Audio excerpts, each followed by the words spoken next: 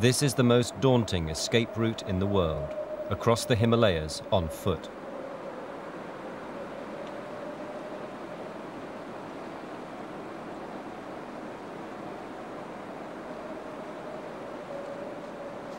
It's an escape route that has operated secretly for 40 years.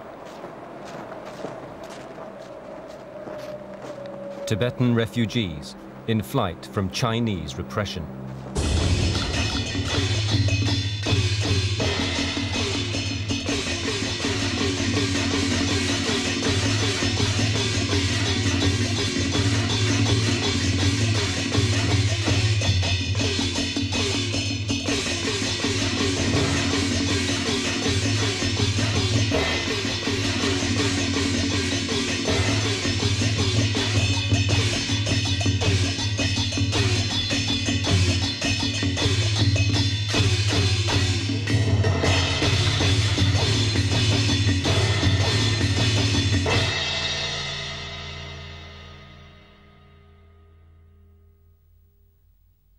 China annexed Tibet in 1950, unchallenged by the world.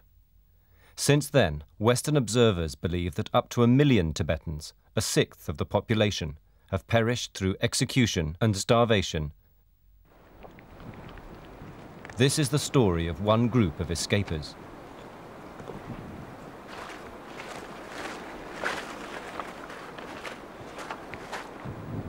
From where they left the road inside Tibet, they have already walked 8 days over rugged terrain, climbing up the Himalayas just to approach the border with Nepal.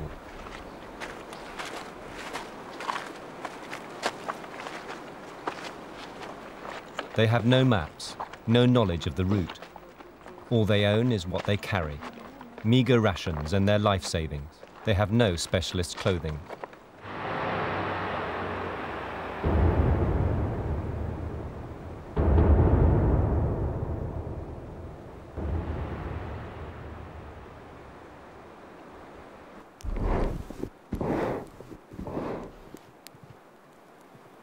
Pasang, aged 19, and his brother Tenzin, aged 11, have been captured before by Chinese border police. They tortured him. They tortured me as well. They poked an electric baton in my face, in my mouth like this. The Chinese do not treat Tibetans like human beings, but like cattle. They are not frightened of hurting people. If you try to escape, they will shoot you. The brothers survived. Now they're trying again to escape. Pema is a 20-year-old city waitress prepared to leave her family forever. It seems such a terrible journey, but we must make it. We must bear any hardship just for the chance of seeing the Dalai Lama.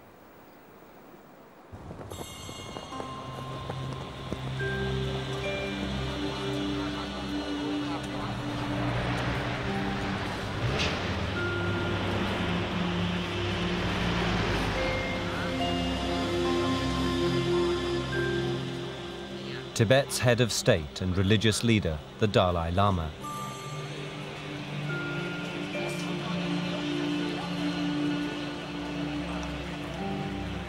He and the government in exile are based in Dharamsala in northern India.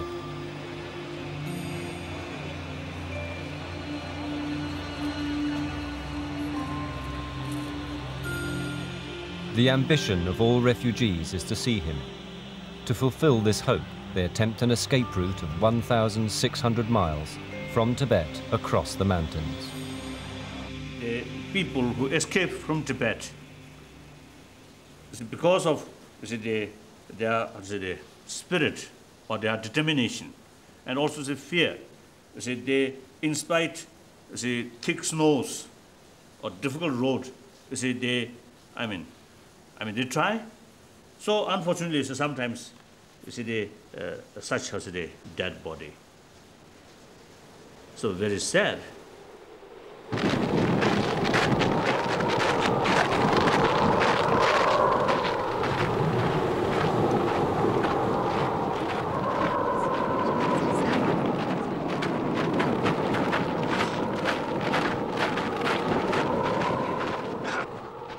Day 9.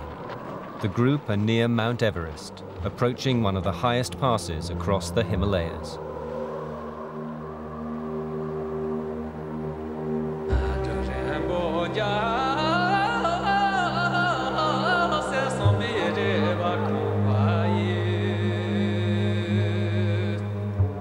At 19,000 feet, the temperature is 20 degrees below zero.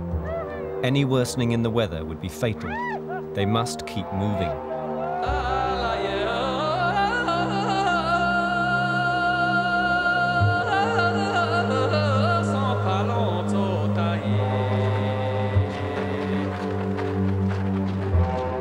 Already the boy, Tenzin, is suffering from the pain of snow blindness.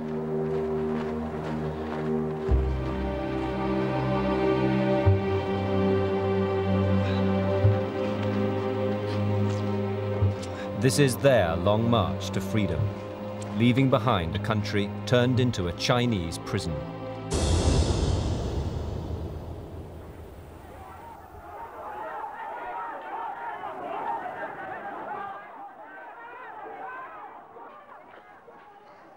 In Tibet today, repression is intense. Human rights and religious freedom curtailed.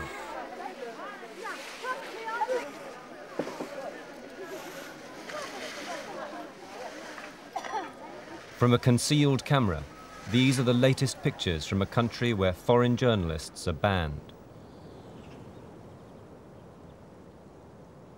In both the countryside and in the capital, Lhasa, many Tibetans have been reduced to poverty and begging. There is continuous police and army presence, in uniform and secret. The population live under continuous surveillance. Over 100,000 Chinese troops are stationed in Tibet. International observers are refused access to prisons and detention centers.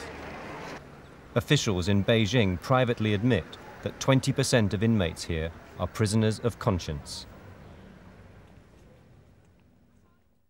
Torture in Chinese prisons is routine. In 1992, after 33 years in prison and labor camps, one man smuggled torture instruments out of Tibet into India, the Buddhist monk Palden Gyatso.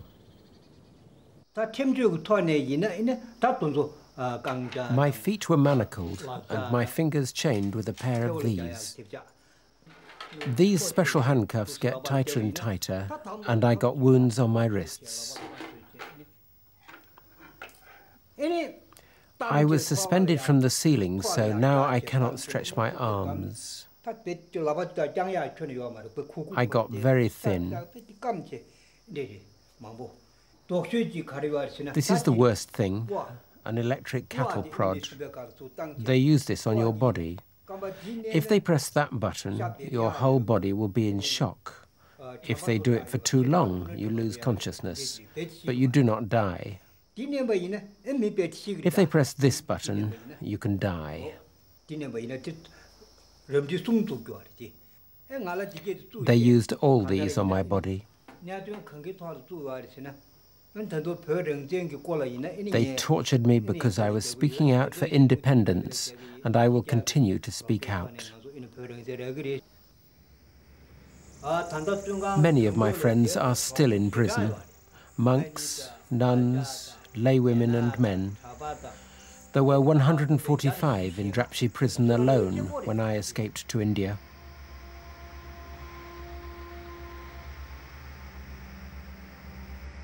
When I sleep, I dream about them. Drapchi prison, one of 6 in Lhasa, now holds 270 prisoners of conscience, according to a recently released prisoner.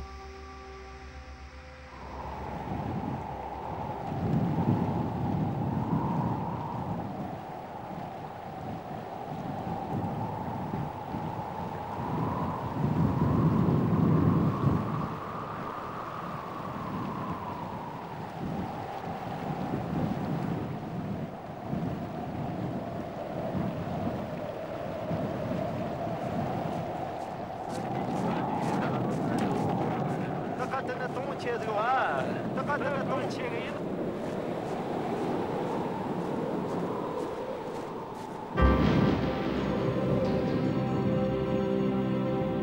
Buddhist prayer flag marks the border between China and Nepal.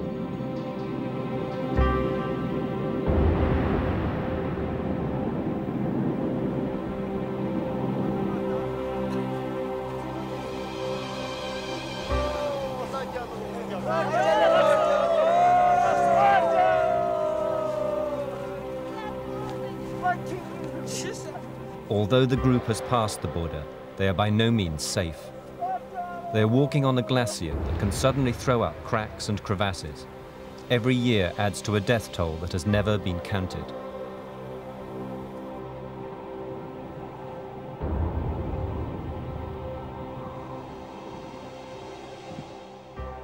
Their escape from Tibet will continue at high altitude for 120 miles across Nepal until they reach the lowlands.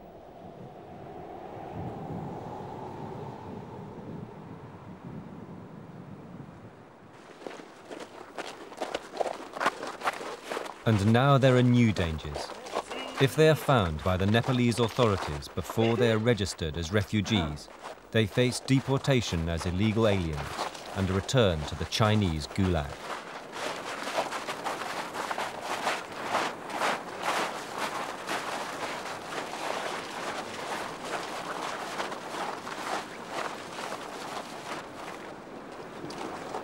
They also face harassment, robbery, extortion, even shooting at the hands of the Nepalese police.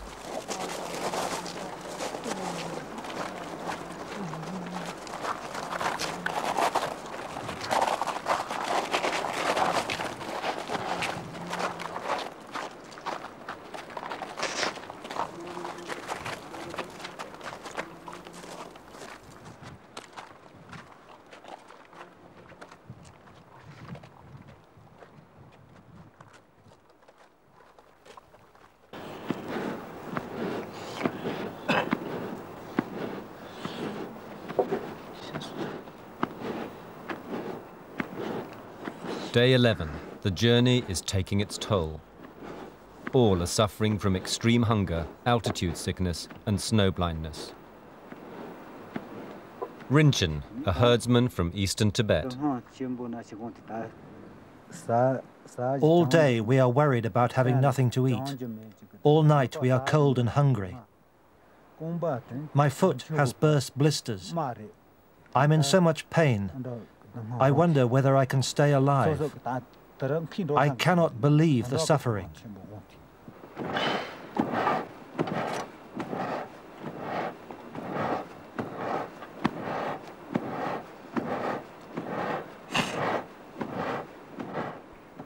Sering is a farmer, left penniless when his parents died, victims of the Chinese. It's very hard on me because the path is so difficult. My parents are dead. I have brought my mother's bone in the bag. I'm carrying it with me over there. The group must reach Kathmandu, where they've heard there's a Tibetan community which could help them. Sonam, a monk seeking religious freedom outside Tibet. I think we will reach Kathmandu in 8 to 9 days. If we don't get there, we will die.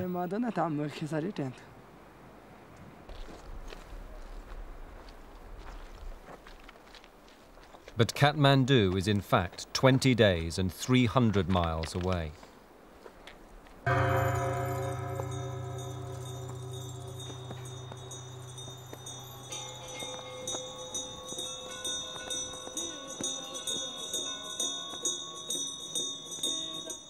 Bodha in Kathmandu is the center of the Tibetan community in Nepal. Lobsang Samten is a monk who escaped to exile here in 1982. He spent 20 years in a Chinese prison during the Maoist era of mass executions.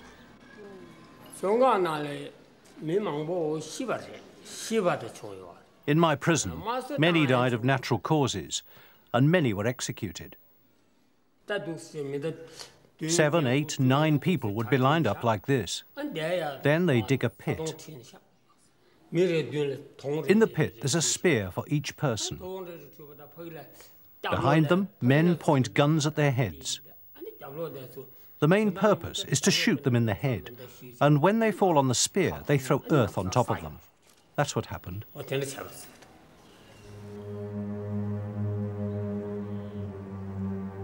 In 1959, during an uprising, 87,000 Tibetans were executed.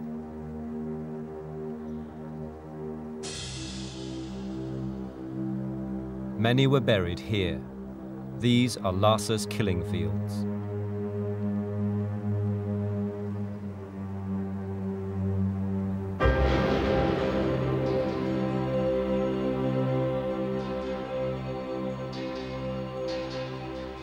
Mount Everest. Tibetans call it Chomo Langma, Mother of the Earth.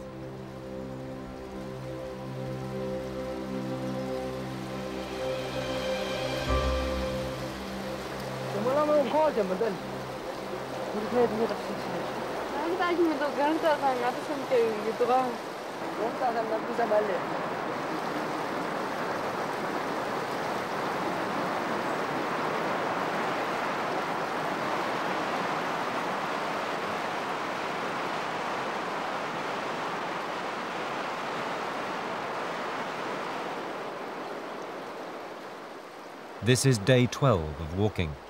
Their route now takes them through the inhabited area of Nepal. Where there are police, the group must walk by night. It will make the journey more dangerous. Many have travelled vast distances across Tibet, a country the size of Western Europe, before climbing the Himalayas.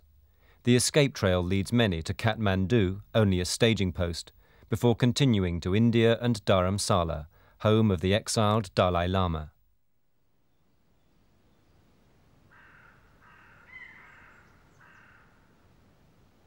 The group have walked without a break for 36 hours.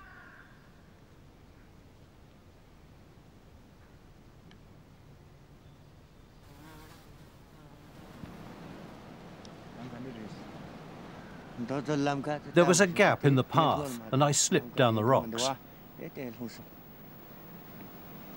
I injured my head. I bandaged him, and the blood spilled all over me. I was worried that he would die on us.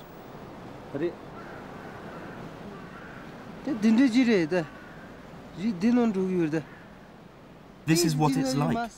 Just the smallest mistake and you can fall. Then it's all over. You're dead.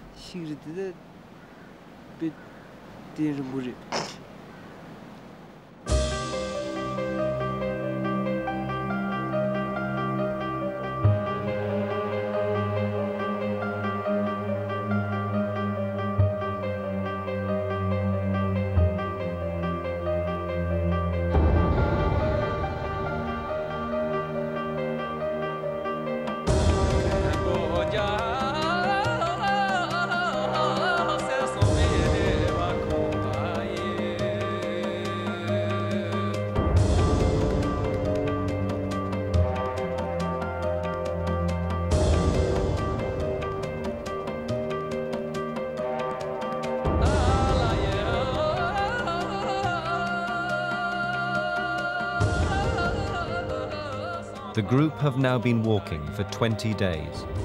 Kathmandu is still a week away. Stateless, hungry, and exhausted, they have no idea what the future will bring. And for 11-year-old Tenzin, the greatest obstacles lie ahead.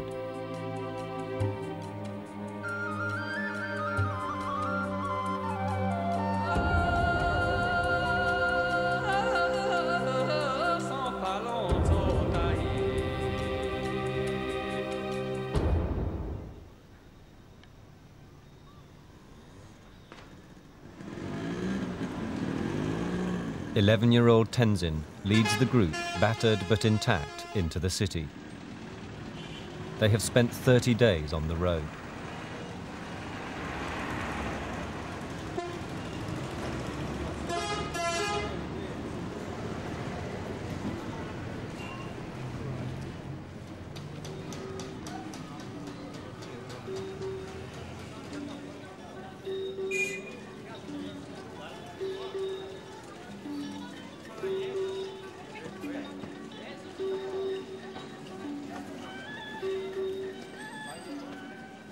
At Bodha, the monk Lobsang Samten knows that they are still in danger. Since 1990, Nepal has given no haven to refugees. The police can arrest and deport them at any time. Both their appearance and their baggage make them conspicuous. The monk directs them to the transit camp for Tibetans, a temporary sanctuary on the outskirts of the city.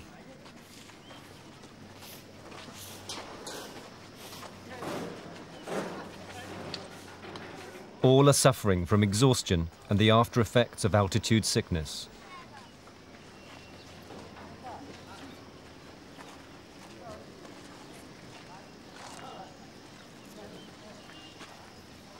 They are met by an official of the Tibetan government in exile.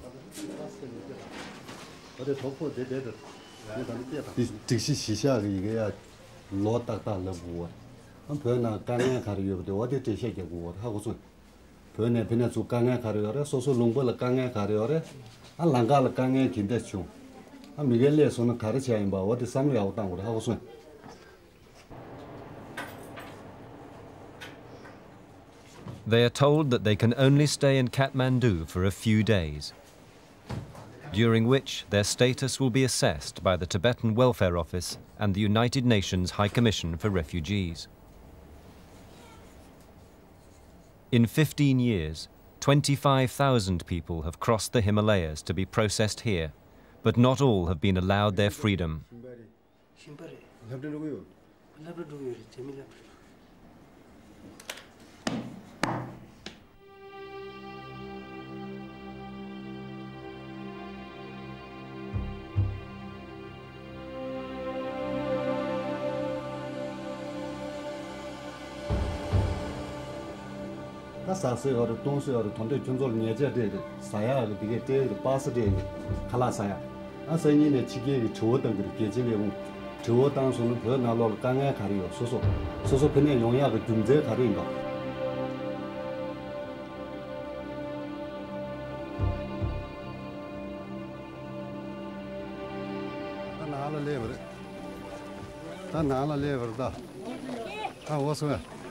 The accommodation is an overcrowded shed.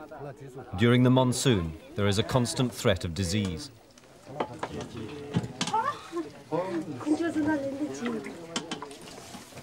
Here is their first meal for many days, and their first opportunity to reflect on their journey, why they left, what might happen to them next.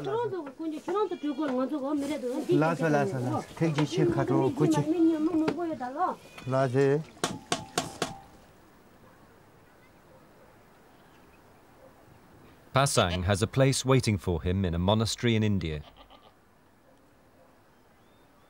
He wants Tenzin to stay with him. This is the brothers' second attempt to escape Tibet.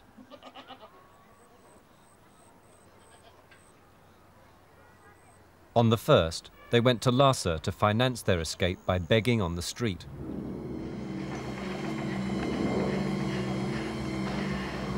The police caught them and threw them into prison. The notorious Gutsa detention center, number 4 unit, a prison the Chinese say does not exist. Western observers estimate that 2,000 to 3,000 political prisoners, including many children, have passed through here since 1987.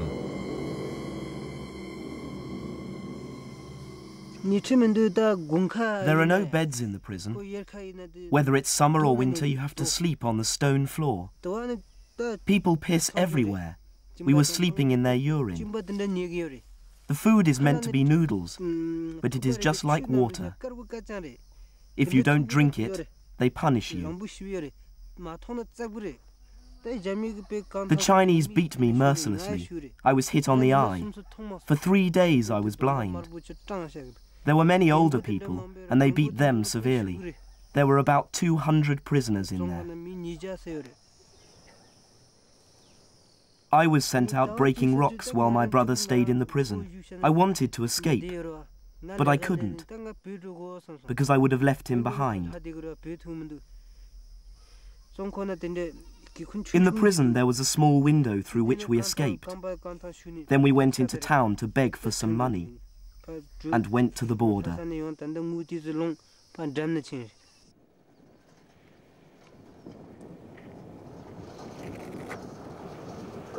The boys hitched a ride to the border town of Drum.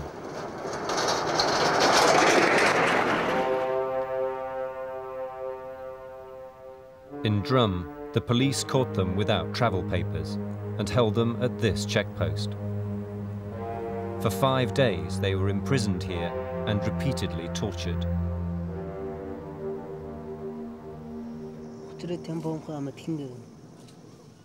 They put the electric button inside my mouth. It burned me badly and gave me a wound.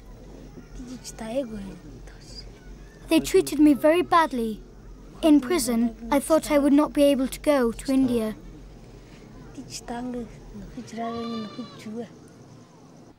After release, the brothers chose the toughest escape route, over the mountains.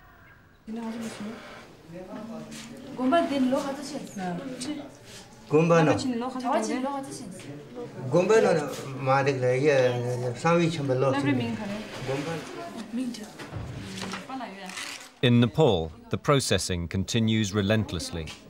The group know that vital decisions on their future are about to be made.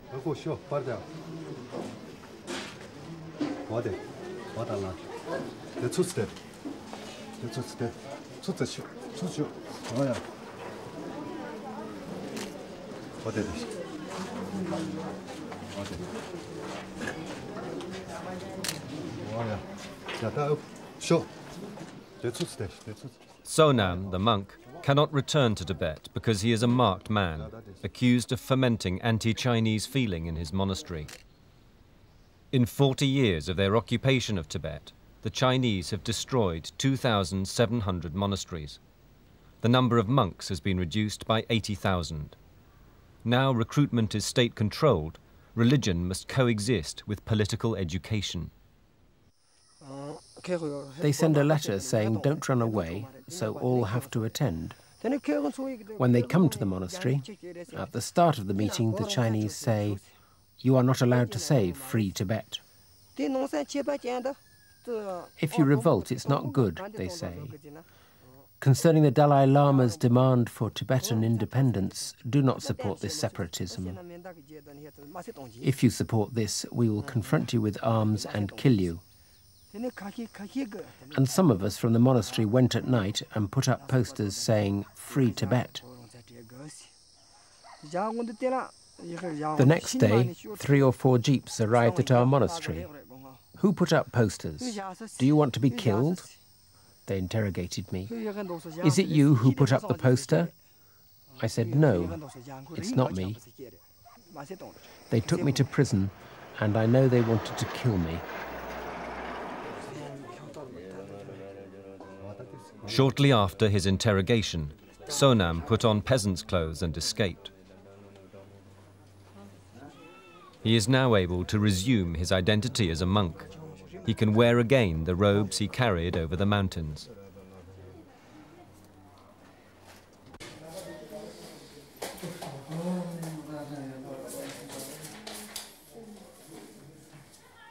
A medical team gives each new arrival a health check and an inoculation against tuberculosis.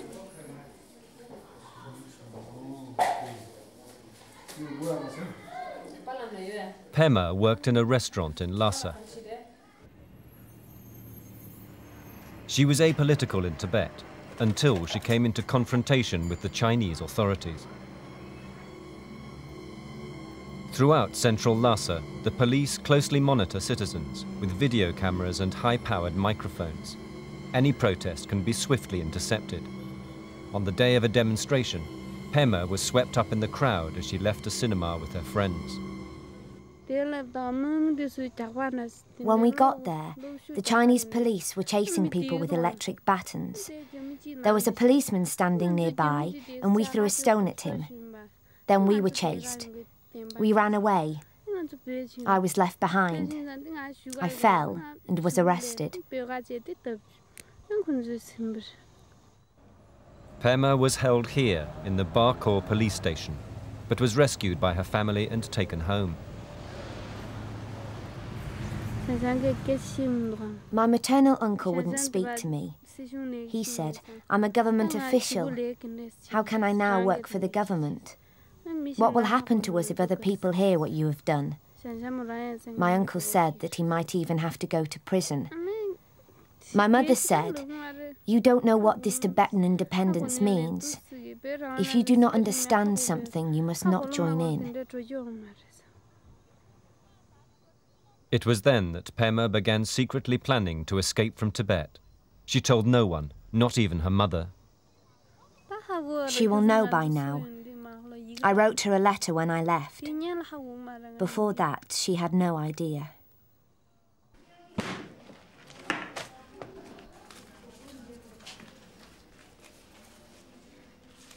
The group are now nearing the end of the processing in Nepal. Most receive their crucial passes. But Pasang and his brother, Tenzin, are singled out for special attention.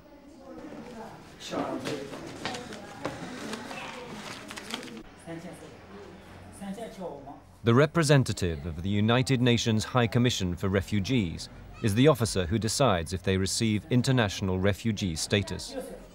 Their decision is based on a confidential interview. If successful, each is given a pass and sufficient money to cross the border to India. The Commission has a procedural problem with Tenzin. The officers cannot understand his dialect. Only Pasang can translate for him. UN rules do not allow them to be interviewed together. They may be sent back to Tibet. They are calling us Mongolians. Sometime in the past, the place where we live was in Mongolia, but now it is in Tibet. There are many like us who have been sent on to my monastery in India, but they will not send us on, and I don't know why. I don't understand what they are doing. The United Nations people have given us nothing. Although I smile sometimes, I am very unhappy in my mind. I am very angry, but what can I do?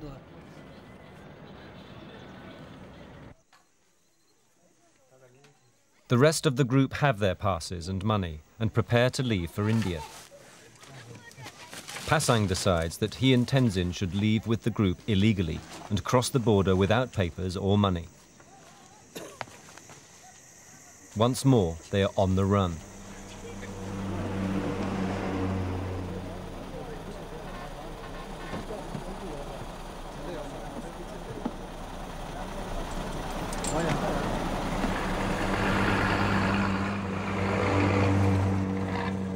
The Indian border is 12 hours away.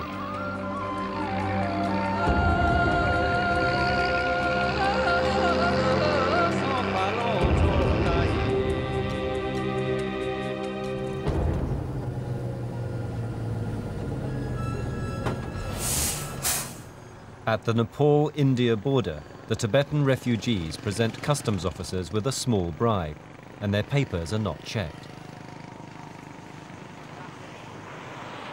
They're allowed to continue.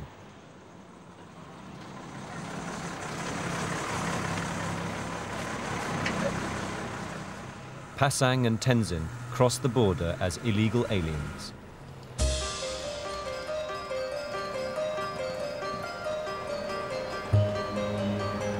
Two days later, the refugees arrive at Delhi, the capital of India.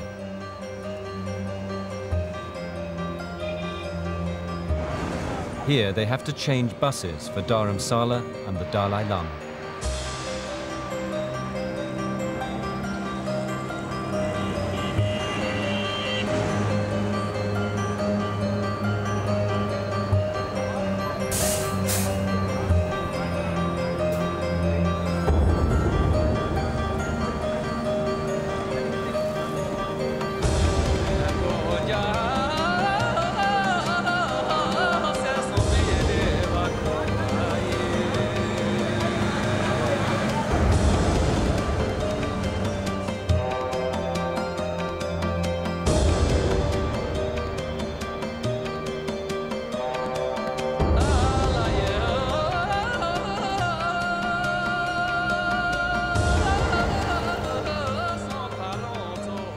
As India is attempting to limit the flow of Tibetan refugees, the prospect of deportation hangs over the two brothers.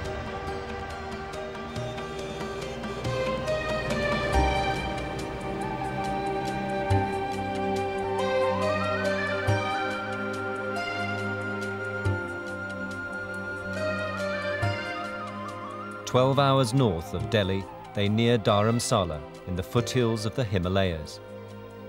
This is where the Dalai Lama and the Tibetan government have been exiled for over 30 years.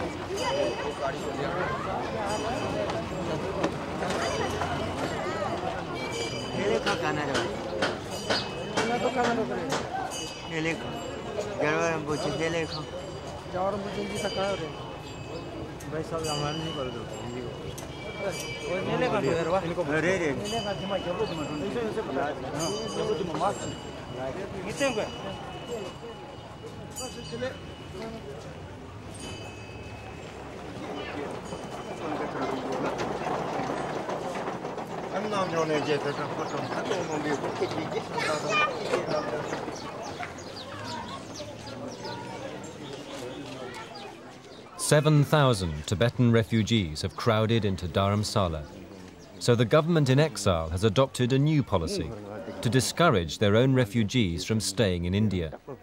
It is struggling to support them, and work and accommodation are scarce.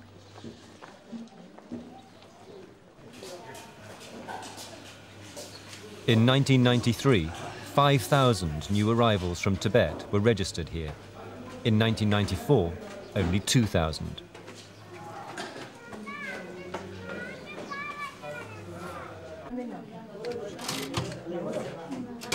All refugees are carefully checked. In recent years, many have been suspected of being Chinese agents. The papers from Nepal are inspected. Without papers, refugees will be returned to Tibet. Tenzin has no papers.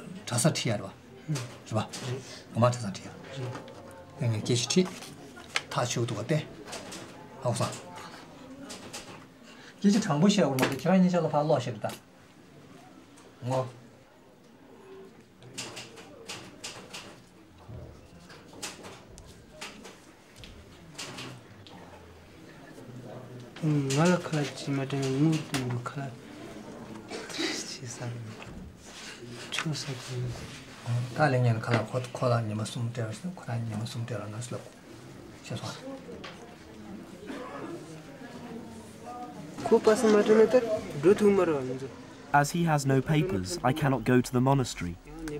Without papers either from Nepal or here, we can't go anywhere. I am helpless. Because he can't go to the monastery, I won't be able to go there either. This is impossible.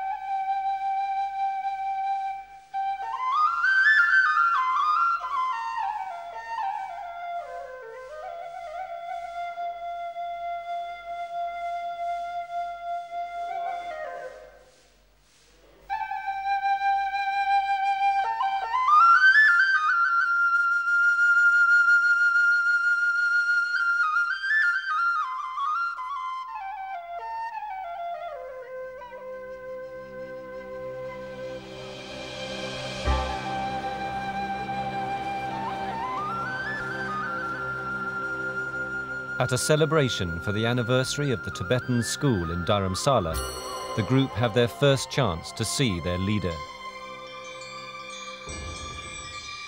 His Holiness the Dalai Lama.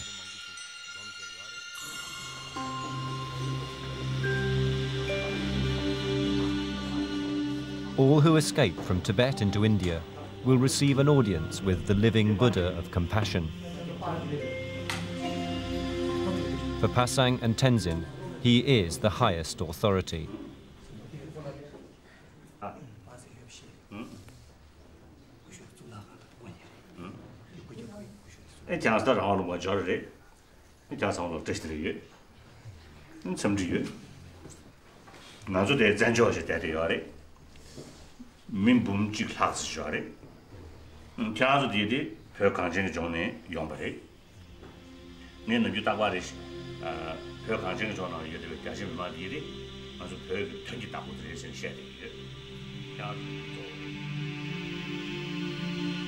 Then comes a bitter twist to the Dalai Lama's message. He warns the refugees that though they can receive education in India, he wants them to return to Tibet. He knows there is the risk of Chinese reprisals. But without their return, the country's culture will die, the land will be lost.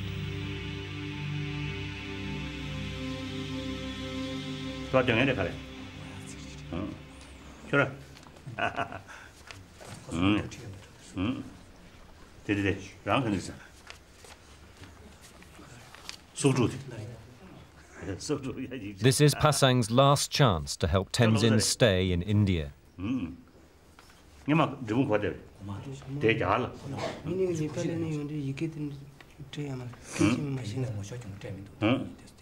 He and the official describe Tenzin's plight.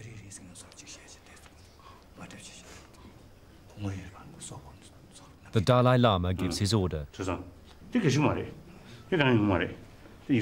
Tenzin can stay.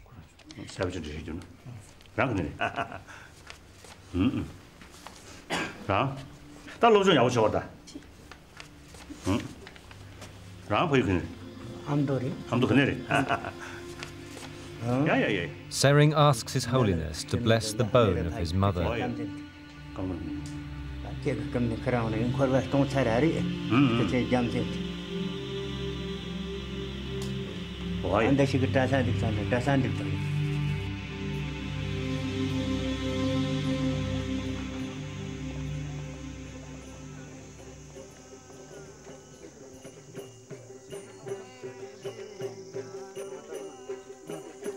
Pasang and Tenzin will have the papers which will allow them to train together at a monastery in the south of India. But Pasang rejects the Dalai Lama's pressure to return to Tibet.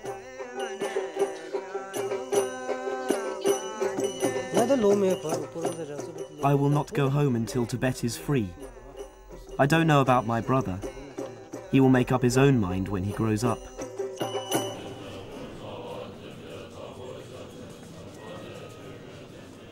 The immediate future for Rinchen and Sonam is precarious. If I find work, I'll stay. If I can't find work, I will have to go back to Tibet.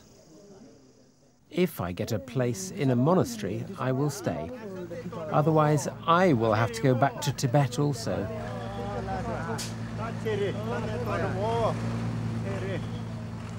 There is no place for them in Dharamsala. Sonam and Rinchen must take their chances elsewhere in India.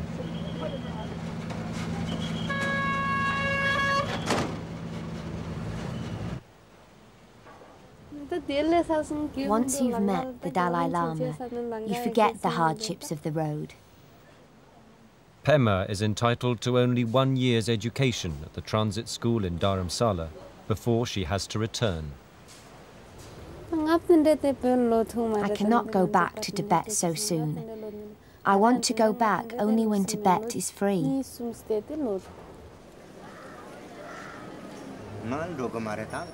I will never return. I will be able to beg. I don't have any other way of finding money, as I don't know anybody here. I will always pray for the freedom of Tibet.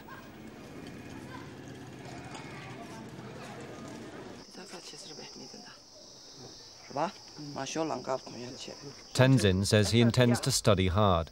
He wants to return one day to Tibet to see his mother again. Until that day, there can be no contact. I wouldn't tell her how we had to steal food to live. How when we crossed the snow mountains, I got snow blindness. How I cried because I missed my mother so much. How I could hardly walk because my feet were wounded.